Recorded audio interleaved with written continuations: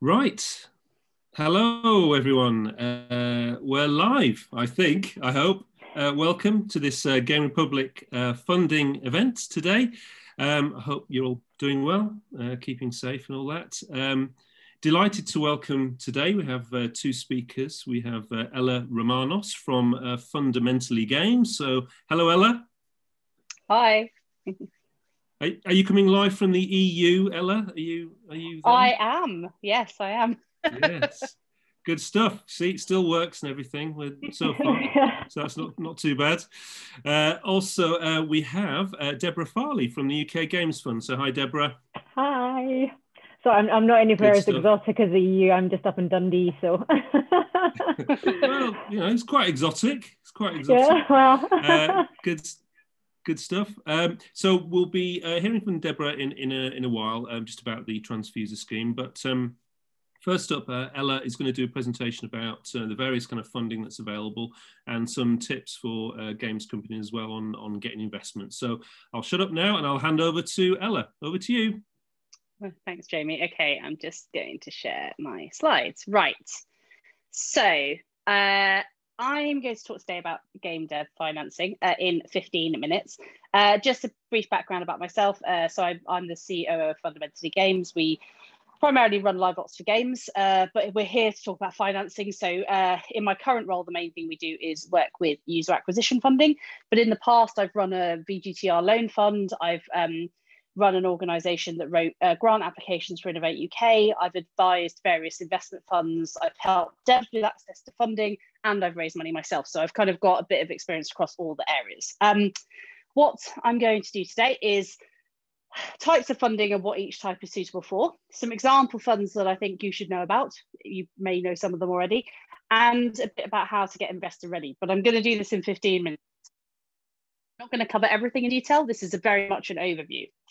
So what I'm going to do is look at funding types related to the stage of business or the game that you're at. And the reason I do this is to try and put it into context. But to be clear, there are always exceptions to every rule.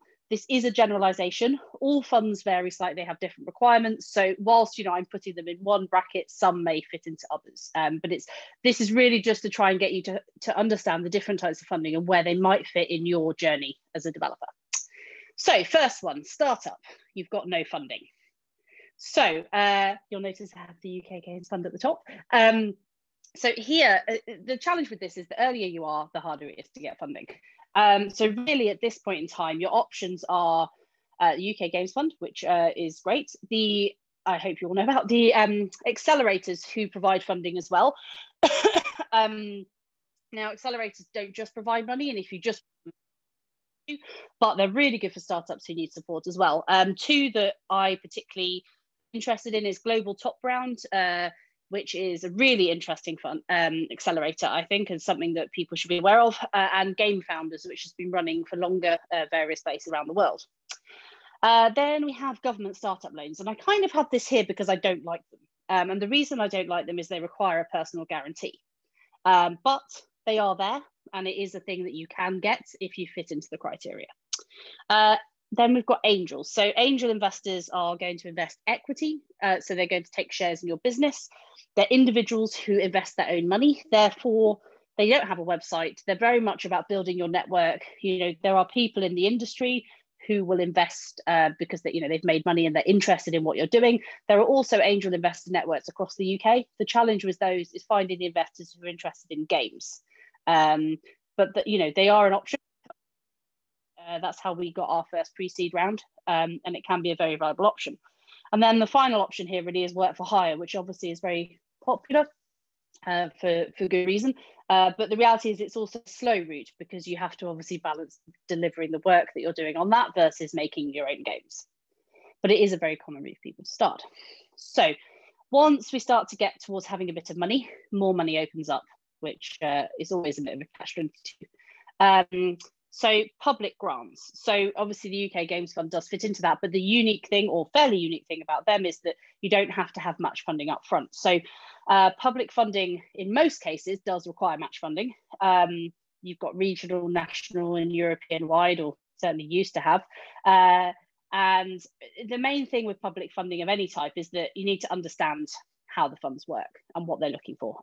But some typical examples that are quite popular: Innovate UK, Creative Europe, and actually these are all examples, Creative England as well, of things where you can get money for that early stage. And also tax credit loans. So nowadays you can get these against video games tax relief, but you can also often get them against R&D if you're claiming for it. The challenge with these is that they usually have a minimum amount. So if your project is small, you may not qualify for this, but it is very useful. Some typical examples of tax credit loan companies: Buzz Capital, Headgear, Play Ignite are probably three of the main ones that I'm aware of. So then we go on to prototype. So once you've got something to show, it does become easier. Essentially, once you can prove that what you're doing is not just your opinion that it's good, and actually that you've got something to show that there's potential that someone can get it in their hands, it becomes a lot easier. So at this point, you open up other routes. So early stage investment funds, I always struggle to know what to call these because they kind of cover a broad spectrum, but it basically means that go in earlier than your typical VC. And these can either be funds that are using the SEIS EIS scheme in the UK. If you don't know what that is, feel free to ask me in questions later. It can also mean that they're potentially looking for a specific type of project or team. So they might have a remit that is not just about money. Maybe they're looking at supporting diversity and so on. And you also can get VCs in here who are the ones who get involved more at pre-seed stage. So some examples, I would say, this new fund, the Moonrise Fund, which was announced recently, I believe they probably fit into here. I haven't seen in detail, but that's my feeling. Amplifier is another one. And also, I would argue Miniclip maybe fit into this space. And then you've got project financing. Now, this is pretty explanatory. Publishers are project financiers, but the reason I'm not referring to publishers here is because although publishers can get involved at prototype, it's actually quite rare. They usually want the game to be a bit further on. So I'll talk about publishers later. What we're talking about here is companies that provide project funding without the publishing. Some examples: Kowloon Knights, Wings Fund, and the Indie Fund. And then you've got crowdfunding. I probably don't really need to go much into that. I think we all know about Kickstarter. The one thing I would say is it's probably the hardest type of funding, I would argue, because it is so high risk. And then you move on to actually being able to claim tax relief. So once you spend money, you can claim the money back from the government. For those who don't know, essentially, if you don't know, find out. If you haven't applied for it on your game, apply for it. There is no minimum amount. If you are spending money, you can get money back in almost every case. So it's very much a do it. And video games tax relief is a no-brainer. If you are also building tech, so you may be building an engine or anything that is beyond just the content of a game, R&D tax credits as well. And then you've got strategic grants. So these are games by the platform or the tech providers. So probably one of the best known examples at the moment is Epic Mega Grants. But there are others. Generally, when a new platform or tech comes out, the platform holder or the tech holder will have some funding. So we've seen stuff come from Oculus in the past, Magic Leap, and so on. Usually they require something to show, some kind of prototype. And then once you've got good progress, and to be clear, these days by good progress, I generally mean you have data. I could talk about data forever, but in general, you can prove that it's not just your opinion that your game is good, basically. At this point, you start to open up some of the larger public grants. Now, with Brexit, I don't know how this is affected, but there are some larger grants, particularly across the EU. The thing with larger public grants usually comes even longer timelines than some of the earlier ones. So they're not to be taken lightly, but they are there. And then you've got publishers. And again, there's kind of two types of publishers, and a lot of them cross both: those who fund dev and those who don't. So those who fund dev can come in at this stage. You probably don't need me to tell you about these. There's a lot of them, and they're pretty high profile, but some good examples: Irregular Corp, Raw Fury, Curve Digital, Double 11, Green Man Gaming, Miniclip, the list goes on. And I think most of those are just the UK ones. So there's a lot of them out there, but they all have very different requirements for the type of games that they want. How do you find out? Look at their portfolio and ask them. And then venture capital. So I think this is something that most people tend to be aware of in games because there's some high profile investment funds, but ultimately VCs are looking for companies that want to scale and be the next big thing. So they want to invest in Supercell. You not looking for companies who want to stay small and do creative projects that just, you know, that they want to make. They're looking for somebody who really wants to grow big. So they're a really good source of funding, but they are only for certain companies. And it's really important to understand that, because if you don't fit into that, and there's nothing wrong with that, you know, your business may not be the type that fits into that. It's not a route that you should go down. But some examples: London Venture Partners, Hero Capital, Makers Fund, Play Ventures. Again, there's a ton of these. There's some that are purely about games, like LVP, Hero, actually I think all the ones I just mentioned, but there's also others that cross into games from tech. I would say that with this, and actually with pretty much every type of fund, if they're not already investing in games, it's going to be really tough. And arguably, you have to question whether it would be worth it, because if they don't understand the space, particularly if they don't understand entertainment, you may have a bit of an uphill battle. So the best thing you can do is look for those who specialize in what we do. And then you've got something where you're almost complete. And at this point, really, you don't need money for dev, but you do maybe need money for marketing. So at this point, you've got the publishers who don't fund dev. You know, I would say that if you're making games, it's more likely, if you're making a free-to-play game in particular, that most publishers will sit in this space. It's quite difficult to find a publisher who will fund a free-to-play game development, but there are some. But you know, some examples of sort of publishers, some of them like Tilting Point, Network 3, Zepto Lab, Superscale, actually Fundamentally Games, we kind of fit in here as well. And some of these will link into finishing funding. I think finishing funding was really popular a few years ago, and there was a few funds specifically talking about it. But I think, you know, there are still a few publishers and other funds out there who will provide that kind of last bit of funding just to get you over the line. And then you launch your product or service. Now, I think that UA factoring is probably the biggest growth area, I would say, for funding in games at the moment. And basically, it means that they're funding you to spend money on user acquisition. There are various ways this happens. They can either base it on App Store sales, or they can base it on predicted data. And there's a various range. There's from publishers who will publish your game and do the UA funding as part of their publishing, all the way to the other way, where you literally just get it like a loan. And in the middle, there's some middle ground where they aren't a publisher, but they will help you to manage and spend the money wisely. Obviously, this is mainly for service games, obviously primarily mobile, but you know, it is starting to obviously grow into PC. Some examples: Buzz Capital, all the publishers I just mentioned, if they're doing service games, Pollen VC, Triple Dragon, Fundamentally Game, and there's quite a lot in this space. And then private equity. So I've put this here, although it's a little bit misleading. So private equity is for when your company's already grown significantly and you want to raise growth capital. This is where we hear people talking about Series A, Series B, and so on. The reason I put it here is you already have to have something on the market and be looking to grow beyond that. And you're generally talking, you know, 5 million, 10 million plus, that sort of scale. And then I put this in, you know, COVID government loans. So at the moment, there's the bounce back loans, and there's also a larger one, I can't remember what it's called, but you know, the reason I've put it here is that you do have to have financial accounts to get these loans, because they are based on a percentage of your turnover. But you know, they're pretty favorable terms. They're available at the moment. It is a loan, but they're not repaid immediately. So it's definitely something that, you know, if it could be, you know, I know a lot of developers who've raised this now.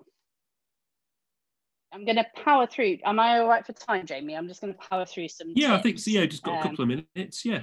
Okay, I will power through these, and feel free to ask me questions. So do your research on the fund. Every fund is different. The only way to really know what they're looking for is to ask them, and to look at what they funded before. But genuinely, don't be afraid to ask them questions. You know, if you just want to meet with them to ask what they're up to, in my experience, that's fine. And actually, it makes you look more informed. Do your research early. You know, do it before you actually need to raise funding, so you can work out who you might want to talk to when you're ready. Separate pitch decks per funding type. You cannot use the same pitch deck for a publisher as an equity investor. They need to be separate. because you have to pitch very different things. Know your numbers, budgets, but also forecasts. You know, what do you think you're going to spend and what do you think you're going to make? Funding is a journey. So, you know, funding, unfortunately, it's very unlikely you're going to start your company you need and just be able to get on with making your game. I mean, that would be amazing, but it's very rare. In reality, you're probably going to go and get maybe, you know, a small amount of funding to make your prototype, and then you're going to get a bit more from somewhere else, and then you're going to get a bit further, and maybe you'll go to a VC and so on. It's a journey, and it's something that you need to assume as part of your business and game development process. And keep it simple. This is really hard. You know, I probably do about 40 iterations of our pitch decks before I even get close to getting it right. But, you know, making your proposition as simple as possible whilst getting the key message across is really important, but really difficult. And the only way to do it is iterate and get feedback. It's very easy to give feedback on people's pitches. I do it all the time, but when I have to do my own, it's really difficult to do. And know your market and audience. Most pitch decks I see don't address this. So, you know, generally they've got an idea for a game or a prototype, but they don't explain who their audience is.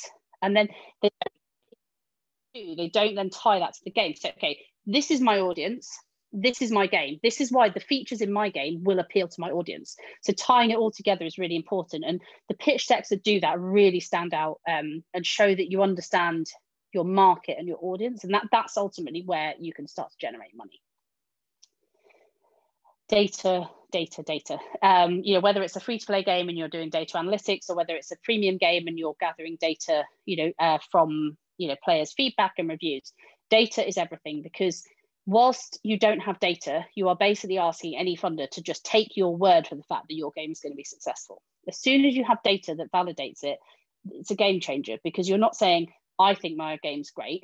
You're saying, my audience thinks my game's great. That should be your entire focus of everything you do with your game. And you should be doing that for you, not just your investors. And it's all about proving yourself. So, you know, it will be easier. You will need to prove yourself less with the game. You know, if you've had successes before. If you haven't, then you're going to have to get further with the game. You just got to think about what it is that, you know, where is the risk? You know, if you're an inexperienced team, you've got to prove more because you're a higher risk. If you're an experienced team, then, you know, it becomes a bit easier. And pitch an opportunity, not a problem. You know, you want to get the investor excited about wanting to invest in your project or your company. So pitch what's in it for them, not the fact that they are essentially solving your problem of having no money.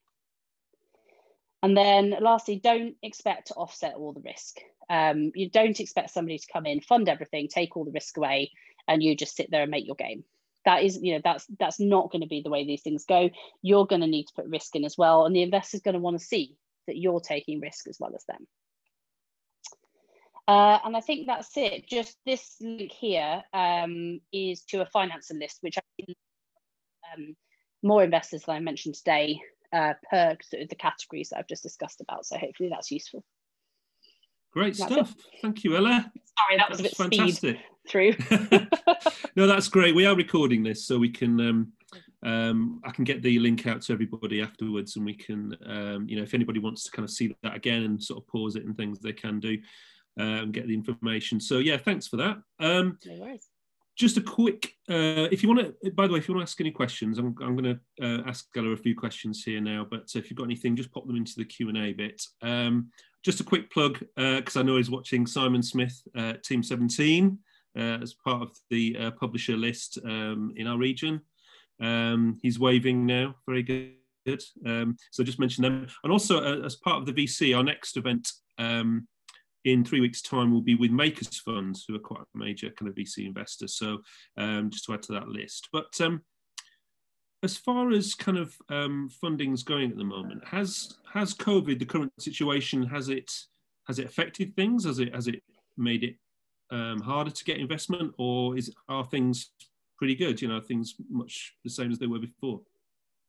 Yeah, I mean, it's difficult. I mean, I wouldn't say that I necessarily know every instance, and people might have other views on this, but from what I've seen, the area that it affected mainly was funds that were using the SEIS EIS scheme with high net worth angels. simply because when COVID hit, it was kind of the end of the last financial year, beginning of the next. And so all the sort of people who were looking to use the SEIS scheme got very nervous of, you know, where their money was going to go. So oh, right. I think what I've seen is that most of those funds are not currently active this financial year. I think that so the kind of being able to go and get 150k under EIS from one of the investment funds who works on that model, like Goldfinch and all those, as far as I'm aware, none of them are active. But that was a fairly small part of, you know, funding for games. It was a very useful route, but, you know, it was only one route. I haven't seen that much effect on the others. I know that, you know, a lot of the investment funds were talking about, you know, making sure you've got more runway and things taking more time. That may be the case, but it's difficult to know. I haven't personally seen any others like pull out or not invest. And actually, we've seen quite a few new funds come up. So my perception is that things are okay, because the games industry's been doing quite well. Now, what will be interesting to see is once is longer term, whether there will be any challenges, you know, if we do have a recession because of the impact of COVID, that actually may have more of an impact than we've seen now. And also once people lock down, if numbers of players in games and revenues drop again, whether that will affect things. So I think we're okay for now, but it could be that the impact is a bit slower to be seen, I think. Yeah. Good stuff. We've had a question from anonymous attendee. Do you have a list of publishers who just provide marketing? That's a good question. So our finance list only lists the publishers who actually fund. So I don't have the other way. I mean, I'm sure, well, as far as I'm aware, quite a lot of the publishers will just do marketing funding as well as development. But I don't have a specific list, no. If you're doing a free-to-play game and you're looking for a mobile publisher, then you can pretty much, I would say, be certain that they will only do marketing. I'm not sure if that's helpful. I think you probably need to look at their portfolio and work out if your game fits within, you know, the publisher that you're looking at, I imagine. Yeah, and I mean, well, Simon, apologies. I should have had them on my list, absolutely, and I'm very sorry. I'm extremely embarrassed. But you know, for example, I don't know with Team 17, you know, do they take games on that they only if they fund the dev or if they just market them? But I think that's a question for the publisher. Certainly, a lot of them will do both. There you go. Anything. So I think, you know, if they don't have to fund the development, then it's probably a good thing for them. So I imagine that a lot of them would be interested. What about the platform holders at the moment? Are they funding stuff still? And, you know, like, I mean, we've got an event with Xbox in April, which is great. You know, what's the situation there? What are you hearing sort of from them? I'm not aware of that much change. To be honest, I don't work that much in console, so I'm not as aware, I think, of other people on that. But I haven't seen any particular change or startups either. I mean, certainly, like, I could be completely wrong here, but, you know, obviously PlayStation did have a big push towards doing a lot of smaller games a few years ago. I haven't seen that happening recently, but that might just be because I haven't seen it because it's not really my area. Yeah. Well, we'll be, as I say, we'll be hearing from Xbox and hopefully PlayStation soon as well. So we'll ask them directly. What about? Have you heard of the new fund that Yuki is lobbying the government for as well as part of the? So that could be exciting if that happens. I think it would be amazing. I mean, you know, it's interesting. I was doing a talk to some startups in Switzerland the other day, and, you know, Switzerland has literally no government support whatsoever, no tax relief, nothing. And, you know, they perceive the UK to have a lot of support, but actually, you know, when you're in it, it doesn't feel like that. And I think it's really needed. And I mean, you know, Yuki's been pushing for this stuff for years, but particularly with COVID and with Brexit, like, I think it's so important. Huge difference because, you know, particularly as the UK Games Fund does, you know, covering that gap where it's too risky for private investors. You know, that's where public funding should come in. And I don't think there's, apart from the UK Games Fund, there's not really anybody else in that gap. So it would be a game changer, really. So fingers crossed for that, really. As I say, if anybody's got any other questions, I'm just going to ask a couple more things of Ella, and then we'll move on. But Yeah, I was also going to ask about these new funds that are coming out. I think you mentioned the Moonrise, and there's like a Wings fund and things that are kind of funding diverse stuff. I think there's a Tentacle Zone mentoring kind of funding thing. You know, there seems to be more stuff coming online that is funding, again, kind of like that, the entry level, the smaller stuff, but still, you know, really important. Yeah, I think it's really good. And I think, you know, things like Wings Fund, which have a specific initiative beyond just making money, is really powerful. Big step for the industry, because I think, you know, it allows us to, you know, fund things that wouldn't necessarily fit into the normal, you know, the existing things. And I think also, like, I mean, the Arts Council is a good example where, you know, they fund art projects, not commercial projects. Now, they are limited on what they've been doing in games, and, you know, they could do more, but I do think the premise of people investing in things not just purely about revenue is really exciting. Yeah, fantastic. You mentioned briefly about angels. Do you have a list of angels on your site as well, like personal? We don't because it's, you know, they don't advertise themselves, so you know, it's not really something. This is what you know. We know there's some sort of high profile. I mean, like I was talking about Ian Livingston earlier, and you know, Hero Capital, and you know, Ian's quite a sort of well-known angel investor. But it's quite tricky to kind of find these individuals who have kind of, say, made their money in the games industry and want to invest in other projects. What's the kind of best way of going about finding these people? It's really hard. I mean, in my experience, it generally comes through having a network and building relationships. You know, so I think it's not a, you know, obviously that's not a quick route. It's not like you can just turn around tomorrow and do that and find an angel. I mean, there are ways to do it that are more formal. So, for example, and I have not tried these. I don't know if they're any good, but you know, there are now these AI tools that basically you can use on LinkedIn that connect you with angel investors.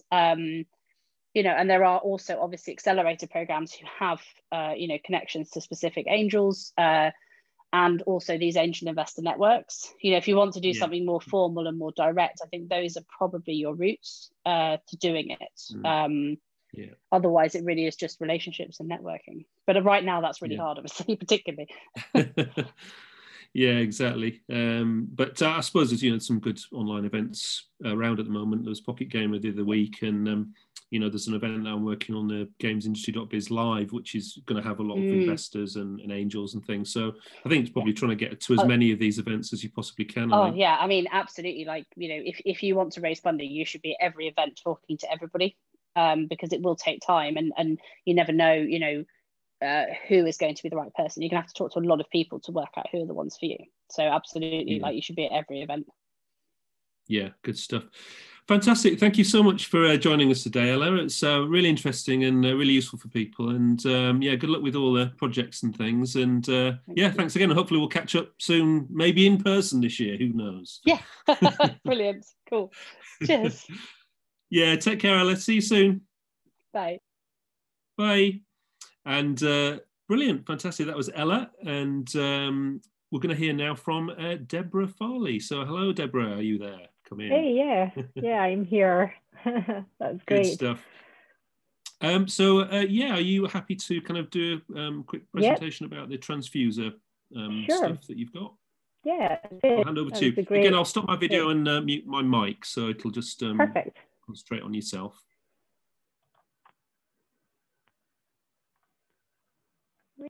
Sure, excellent. Well, it was a great introduction to funding, and managed to slip me in nicely in terms of what's up and coming with Tranzfuser. So for those who don't know who we are and what Tranzfuser is, we're part of the UK Games Talent and Finance Community Interest Company. We're a not-for-profit company, and our remit is to support the UK's early stage games development and digital interactive businesses, and the creative ecosystem in terms of both companies and individuals. So how that's kind of materializes through the two programs that we run, which are the UK Games Fund. So it supports early stage indie dev companies and providing grant funding of up to 20k to take your game idea to the next stage of development. And I'm going to speak about Tranzfuser, which is a student and graduate games development program. And what we're doing is looking to kind of boost the talent ecosystem and development route. We help teams come together, they develop and create their new IP and as part of a learning journey through real projects. So a little bit about what we've been involved. Certainly last year, we've been running the program for 5 years now. So yet last year was our 5th year. We're going into our 6th, and of course, world events made that turned everything kind of a bit on its head. But we were resolute in terms of we wanted to provide the teams with an opportunity and individuals with opportunity to take part in Tranzfuser, regardless of what was happening across the world. There was no reason why we couldn't do it, and we wanted to create a platform for as many as possible to do it. Many of the teams and the students that were taking part had obviously their world turned upside down, and it gave them opportunity to connect, engage. And part of the focus that we ended up kind of looking at was how to help these individuals and team members to create their portfolio, to develop that further, so that as they went on after university and graduating, they had more to show in terms of for employers. And also we had the element of our business development and setting up their own studio. So this very busy slide purposefully looking like this because it kind of represented, you know, a lot of the stuff that we had going on over a very short period of time in the summer. Everything went virtual, and so we had pitching online. We had our Gamesters Academy, which provides resource and tools for teams and individuals to look at, you know, some of the key areas of setting up your indie studio. We had a virtual careers fair as part of our virtual showcase, which was called Pro2Play. And we had a weeks-long showcase where teams got to virtually show off their what they had created over the duration of the program over the summer. Overall, we had 27 teams take part in this. We had, I think it was around about actually 120 team members who were involved. About 50,000 hours of development they managed to chalk up, yeah, we had our Pro2Play showcase at the end, which is a week long, as I said, and we had our website where all the teams' content was displayed. Each team went off with a 2-minute video around about which focused on their team and the game that they developed and showcasing that. They all had the opportunity to pitch for funding, and we selected a number to come and pitch for the final round of funding, and we selected 4 teams and to receive the 20K. The teams were live streaming. We had a whole weekend of live streaming. I think it was about 18 hours in total. They all had the opportunity to show off their games to the world through Twitch. And as I said, we had our careers fair in which we had a number of studios take part who were looking for teams and individuals for their careers. All teams also went away with these digital accreditations. This is a project that we've been working on since the very inception of Tranzfuser, and it's in these things are digital badges, and it recognises the achievement that the teams or the individual have done over the course of taking part in Tranzfuser, and it's something that they can pop onto a LinkedIn profile or a digital resume, so people can actually see, oh, look, they've taken part in that, and this is the project, or this is the program that they've taken part in it, in the element. We've got, I think, a suite of about 10 of these, so these are just a couple from last year that are on the slide. So as you can see, it was a busy summer, and the teams did exceptionally well. There was lots of uncertainty going on all around them, kind of exterior, and also we had a lot of kind of different changing and planning to do in terms of just how we were going to deliver things like the showcase and deliver things virtually. So they did an outstanding job, and we're really sort of whole pile of resilience through it. And as a result, we've shaped this year's offering to take into consider our learning from last year, and also to shape our programs for that. So this is what we're offering this year. We've got 3 individual pathways. Our enterprise pathway, our employment pathway, and also the environment pathway. So I'm just going to talk a little bit about this. I don't have a whole pile of time to go into loads of depth about all of the pathways, but there's certainly more information that you can find out on our website, and I'll go into lots of details if this is something of interest to you. So we have our enterprise pathway. So this is kind of along the traditional routes of where Tranzfuser kind of started off from. And it's all about wanting to start a studio. This is for those who have, love making games, but they want to see if they can do it and set up their own indie studio. So this is aimed at graduates. So you will have graduated between June 2019 up to September 21. So obviously taking in this year's cohort of graduates. And yeah, you'll have the focus of wanting to investigate what is it like to start up a studio, what do I need, what tools do I need, what resources do I need to do, how does this prototype that I'm developing, how can this act as a springboard into creating a sustainable studio. So there's various different areas there that you can read on the slide yourself without me having to read them out for you in terms of what the teams get out of it. But ultimately there will be kind of the virtual pitching event, there will be virtual showcase, there will be facilitator support, and there'll be access to our Games Biz Academy again. So lots of ways to get involved. And then ultimately there'll be the opportunity to pitch to the UK Games Fund for the 20k games funding and getting selected for that. So that's the ultimate what it reaches up into. The second kind of pathway to look at is our employment pathway.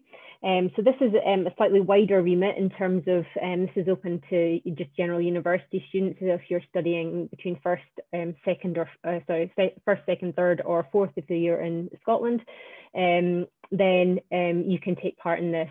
Also takes into graduates as well. So if you've graduated between June 2019 up to the end of this year, you can take part as well. So this is the kind of ultimate summer game jam. We're kind of we're couching this as, so teams will have a number of time to get involved in this.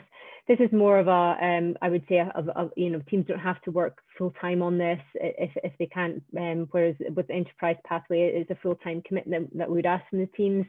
Whereas team members can work out their own schedule and fit it together. Games that are successfully submitted to our itch.io page will be considered for review by our Tranzfuser selected judges.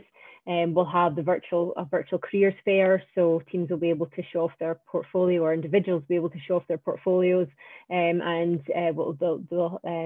prospective employers.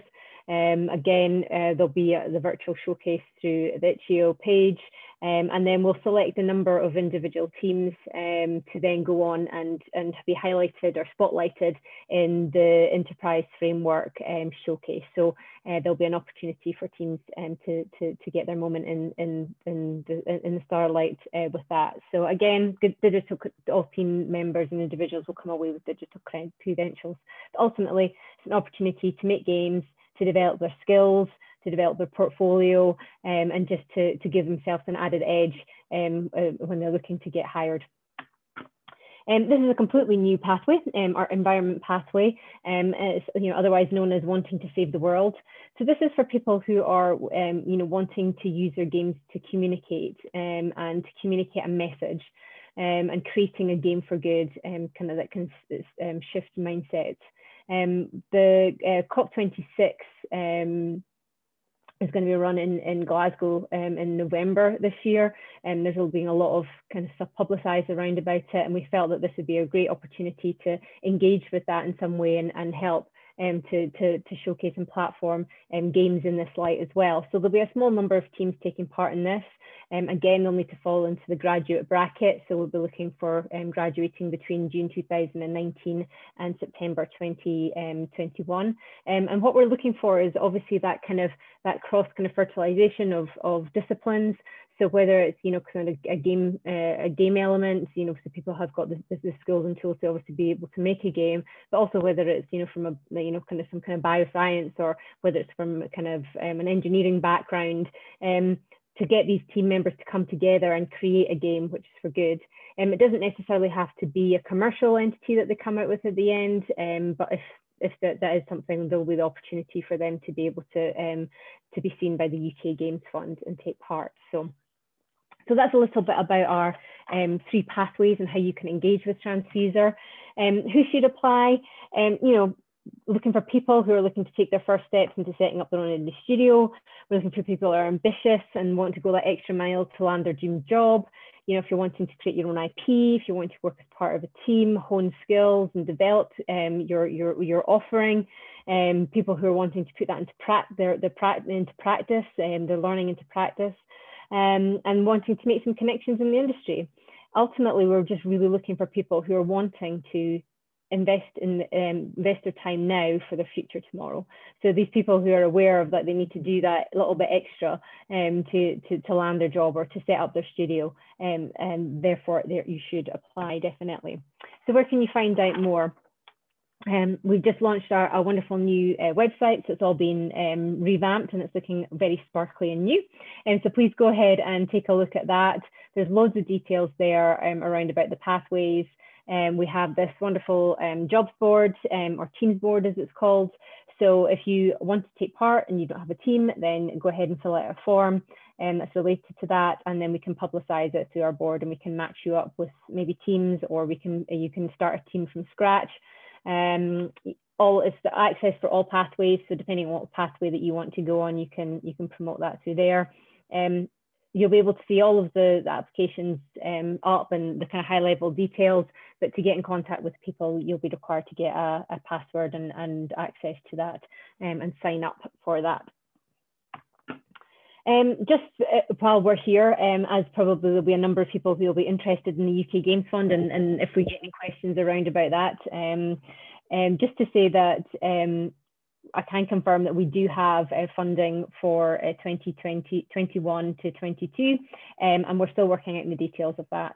The next call is going to be announced in the next couple of months, so please make sure that you sign up via our website, which is there, to our newsletter. That always has all of the information around about our funding rounds and what's coming up and when they're opening. So please check that out there in terms of finding out more information about our next round of funding. Likely in terms of criteria, for those who are wondering, it'll probably be similar to previous years, but yeah, we're just kind of forming up and getting that into place just now. So watch this space for more information around about the UK Games Fund. If you want any more information about Tranzfuser and what's happening there, we can certainly tell you lots about that. So please don't hesitate to get in contact with us. Emails there and our Twitter address as well. And that is all that I have to say at the moment. Fantastic. Brilliant. Thank you very much, Deborah. That was great. Very exciting as well. So if there's any universities or colleges, for example, that want to kind of get more information and maybe kind of get that information out to their students on their games courses, can they just kind of get in touch with yourself? Is that the best? Yeah. Drop me an email, or if you use the help address, or I'm Deborah at ukgamesfund.com, you can get in contact with me. Now is a great time. We're just onboarding all of what we call our local hubs.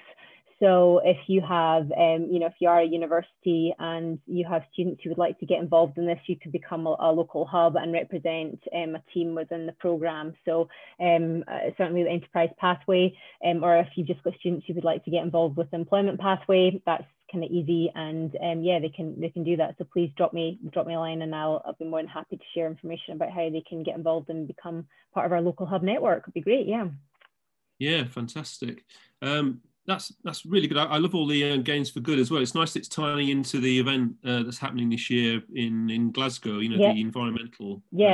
Is it about just the environment, or is it just generally about it's climate change? In terms of like what's happening with COP26, it's looking at climate change. So we're in the middle of just kind of finalizing, what's happening, what we're going to look at, what the criteria is that we're looking for in terms of what we'll expect the teams to do, and it may be in line with some of the topics from that, but it may be slightly different. So again, more information will kind of follow on in the next couple of weeks once we kind of bottom that out. So I've had a good question here from James Battersby. Is it possible to apply to multiple pathways at the same time? So for example, you might want to do the enterprise, set up your own company, and do the environment one as well.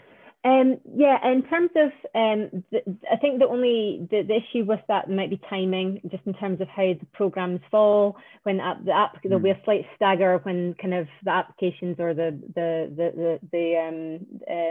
kind of team registration, certainly for the employment pathway, will open. In terms of you wouldn't be able to kind of like if you didn't get into, say, for example, the employment one, then try and apply to Tranzfuser, because the application time will be slightly different. I haven't got confirmation of when the environment one, the exact times of that yet, so I'm not sure with that. But certainly with the enterprise and the employment one, you know, we'd like teams to just be quite focused in terms of, yeah, we definitely want to go for the enterprise pathway. We're really keen to, you know, find out more about setting up a studio, and if this is where we want to go. Whereas if you just know that you want a career in the games industry, then, you know, certainly, you know, the employment pathway one would probably be the better fit. Yeah, good stuff. And about the UK Games Fund, obviously you said that it's going to be announced in the next couple of months. Is it going to be similar to what we've had in previous years? Is it going to be like up to £30,000 for the, or have you not? In previous years, it's been up to £20,000 that was done, and so I'm not quite sure what the kind of parameters of what the funding is going to look like at the moment. So I'm not quite sure, but I would imagine it would be similar to that. You know, so I'm not quite sure. I wouldn't want to say it's going to be this or not, and it turns out being something different. So at the moment, I can't. I'm not quite sure how it's going to work out. Is it going to be a similar number of companies funded, or because each year it seems to be more and more companies? So I think last year we had quite a bumper year in terms of we had to kind of change quite significantly because of what happened with obviously the pandemic, and we were able to tap into some further funding so we could fund more. So that was great. I mean, it was just, I think there was 32 or 38 companies who ended up getting, we were able to fund fully. So again, it was different. So yeah, I can't say it's going to be exactly the same this year. We just need to kind of see how it pans out and what the criteria is. Also, a lot of it kind of also depends on, kind of applications we get and then level applications and what kind of stage people are at, and what their ask is as well. So. Yeah, absolutely. But obviously, as soon as this information's out there, we'll make sure that all our members get that info and get applying. Yeah, brilliant. Well, I think we've run out of time there, Deborah. So thanks ever so much for coming along today. And if any of our members want to get in touch with you, it's Deborah at ukgamesfund.com. Yeah, that's the one. Yep. Yeah. Perfect. Brilliant stuff. Thank you. If you could just close down the screen as well, Deborah, and then I'll just sort of finish up the. But that was really great, and I know we've got quite a few universities and students watching, so that's great. Thank you to Deborah and to Ella as well earlier on for joining us today. Thank you to all of you for joining us today. Our next Game Republic event is in 3 weeks' time, as I mentioned earlier, on the 11th of March, and we have Makers Fund. So we've got Archie Stonehill joining us to talk about their VC fund, and they've been doing some really exciting stuff. We've also got an event coming at the end of March, Speakers TBC, which should be cool, and obviously Xbox as well in April. I'll keep you posted on any events that are going on, any funds, anything that I hear about in emails. If you need anything else, just get in touch with me. I'm just here in my office in Saltaire, happy to help you all. But until next time, take care, and we'll see you soon. Thanks, everyone. Take care. Bye.